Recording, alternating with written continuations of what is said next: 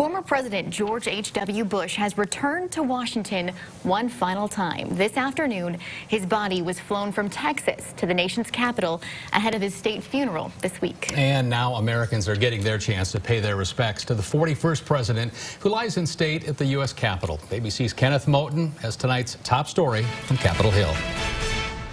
Former President George H.W. Bush's final journey to Washington.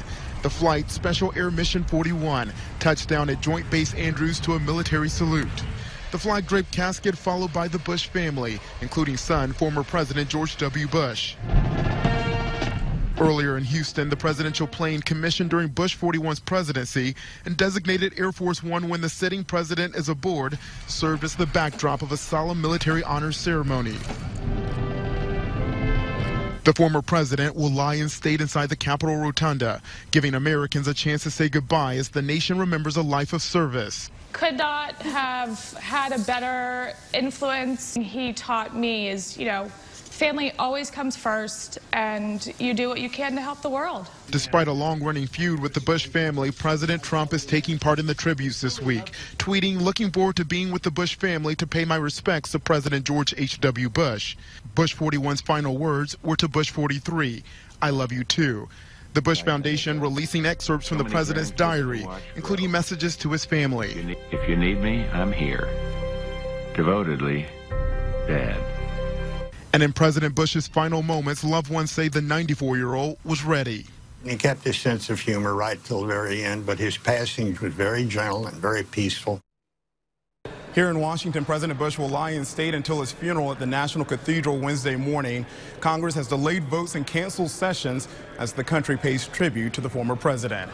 Kenneth Moten, ABC News, Capitol Hill. Leaders across the country are honoring the former president, including many of our local leaders. U.S. Senator John Thune saying Bush will be remembered as a great American that he hopes inspires future leaders.